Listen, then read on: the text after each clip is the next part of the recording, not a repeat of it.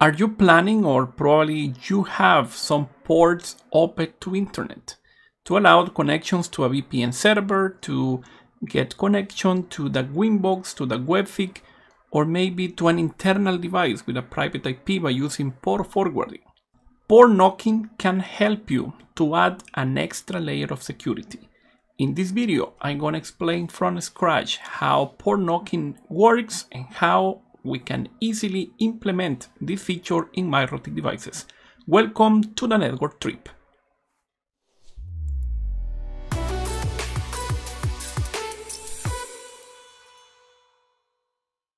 If we are trying to establish a remote connection to our Mikrotik device via Winbox, via SSH, or to any other service that is running in that device, such as a VPN server, for example, we'll need to open that port to internet. And basically, those ports will be visible to everyone, not only to us. Obviously, we'll have a complex username and password combination. But port knocking is gonna add an extra layer of security by closing even the open ports. And it's gonna allow only the users that are knocking a pretty specific sequence of ports to gain access to those services. That's the idea behind port knocking. Port knocking is a mechanism to secure a network device by closing all the ports, even those that we are going to use. If we are going to establish a Winbox connection, we'll need to have the Winbox port open. But initially, port knocking is going to close that port as well. If we need to access that service, then we must provide the secret knock. And what is the secret knock? It's basically a pre-arranged pattern, a sequence of ports. We're going to say, for example, the sequence is going to be TCP 8000, then 7000, then 7440, or something like that. We can add any amount of ports that we want. That is completely up to us. Port knocking is just one layer of security. We must remember that in cybersecurity, we must use a multi-layer approach. And port knocking is just one of those layers. We must not use port knocking as the only form of defense. Please be aware of that. The process that port knocking is going to follow is the following. First, we need to define the sequence of ports, so like the list that I have just shown to you. Then we need to create some rules in the firewall. The idea is to capture the source IP address of the user that is sending that knock, and we are going to move that IP address through a progressive list of IPs.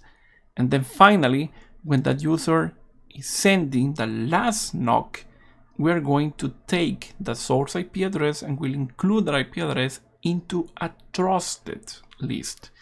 And now only the IPs that are in the trusted list will have access to the service, such as the Winbox, such as SSH, or any of the VPNs that can be running in that device. So let's go to the lab and let's configure from scratch this port knocking mechanism in this router device. So you can see here that I have a remote computer. Then I have the firewall, a WAN connection, a LAN connection. At this point, that device is allowing only SSH and Telnet to users on internet. All the remaining ports are closed. But the problem, as I mentioned, is that Winbox and SSH is open to that user, but also to everyone else. And that's not the idea. We need to add port knocking to allow only the users that know the sequence. So let's go to the Winbox. At this point, I have that firewall. So basically, this is a pretty simple firewall that is blocking everything but the ports TCP 8291 and 22. The idea now is that those services will be accessed by trusted IPs only. So one approach can be just creating a static list with all the IPs that are allowed to access those services. But what happens if you are traveling to Mexico, or you are traveling to Japan, or you are traveling to Germany? Do you know the public IP that you are going to be using? Of course, no. That's why in that case we need port knocking. We are going to dynamically capture the source IP address for those remote users, and just after they send in the sequence of ports, we're going to take that IP and going to put that IP into the trusted list. So the first step is going to be just modifying this rule here, and we're going to add a new condition. So if I check this entry now, it's allowing all the input traffic that is going to the router using TCP ports 82, 91, and 22. So we'll add some additional conditions. The first one is going to be the input interface.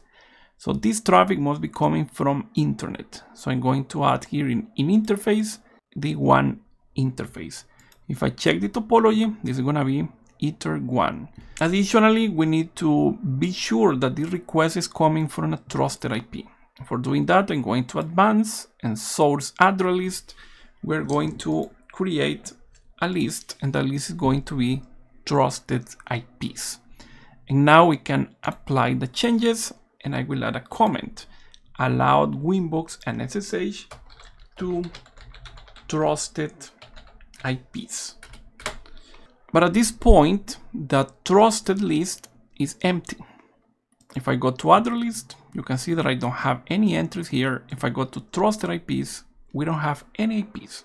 So what happens if I traveling and now I try to have access to that device? I won't be able to do that. That is not allowed. I will go via remote desktop to that computer, and I will try to have access to my Mikrotik device. So I'm here in that device. If I go now and I try to go to the IP 200.10.20.2, you can see that is not allowed. The rule that we have just modified is blocking the access. If I check on statistics, we can see that there are some packets that have been dropped. And that is the packet that came from that computer, because that IP is not in the trusted IP. So how are we going to capture the source IP from that user? That can be anywhere by using port knocking. So let's go with the first rule. And we'll define the sequence. So I'm going to use TCP, and my sequence is going to be 8000, 7000, and 7440. So the rule number 1 will be listening in that port. So it's going to capture packets that are going to TCP port 8000. So let's add a new entry here in the firewall. The chain is going to be input protocol TCP destination 8000. The request must be coming in the interface Ether1. And then basically what we're going to do is to capture the source IP and add that one to a temporal list. So I'm going to say add source to an address list, and I will call this just phase 1 knocking. And that entry can be in that list just for 1 minute. That means that the maximum time between knocks is gonna be 1 minute. So I'm going to apply that, and now I need to move that rule above the one that is dropping all the connections from internet. And I can add a comment, phase 1 knocking. And now I will add a new rule. It's gonna be kind of similar, but we need to add a new condition. And it's that the second rule will be matched only if it's coming from one IP that is already in the phase 1. And this is just to be sure that we are following the specific order. So now, chain input, protocol TCP, the second port is 7000, in interface Ether1, but now we have an extra condition. Source address list must be one IP in phase 1. The action, we're going to take the source IP and we'll add that to a temporal list that is going to be phase 2 knocking. Again, this is going to be there for 1 minute. And now we have this second rule that is listening on the port 7000. And finally, we'll receive the last knock, and that is 7440. So I'm going to add a new rule, chain input, protocol TCP, destination port 7440, coming in the one interface, and now the IP must be in the phase 2 list.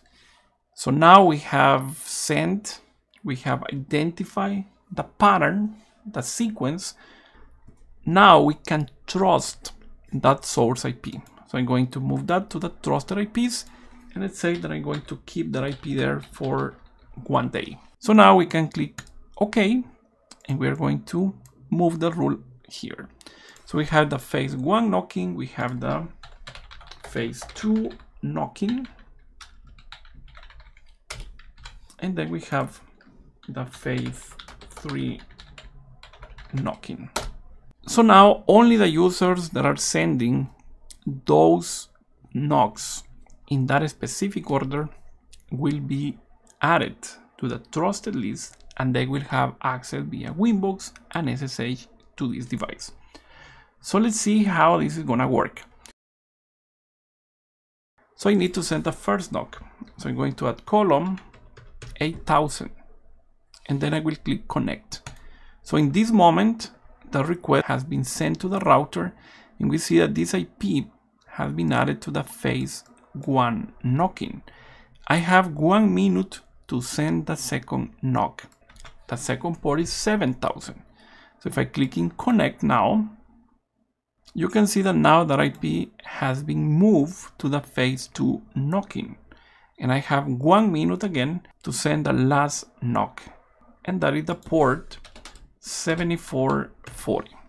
Now if I click connect, that IP is going to be added to the trusted list, and I can simply remove the port, and now I will gain access to that remote device. You can see that now that computer has access for 24 hours to that device. After 24 hours, that computer must send the sequence again. So you can see that port knocking is being applied only to the requests that are coming from internet. So if we need to expand that and include also the local area network, we can simply remove the condition where we are specifying the in interface, and that is going to be applied to all the interfaces in the router. In this case, the protection is just on the interface that is facing the public networks, internet basically.